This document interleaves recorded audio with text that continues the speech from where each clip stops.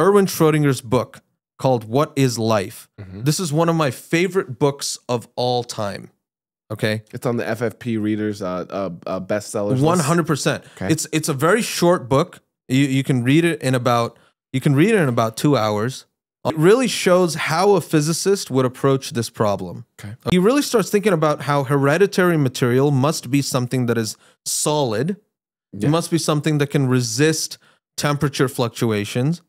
And Because of what we just talked about. yes, and it must also be non-repetitive. It's got to store a bunch of information, right? Yeah. It's got to be like, this is how you do this, and this is how you do that. A recipe book is not repetitive. Yeah, right.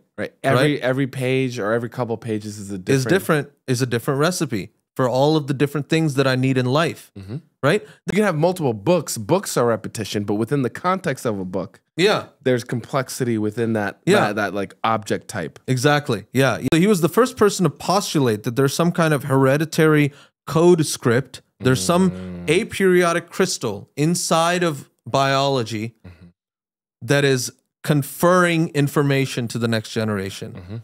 And this is really important because this is cited by both Watson and Crick, who are the discoverers of the double helix. Right. They said this was a primary motivation for seeking the genetic structure. What they wanted to do with their life was find this aperiodic crystal.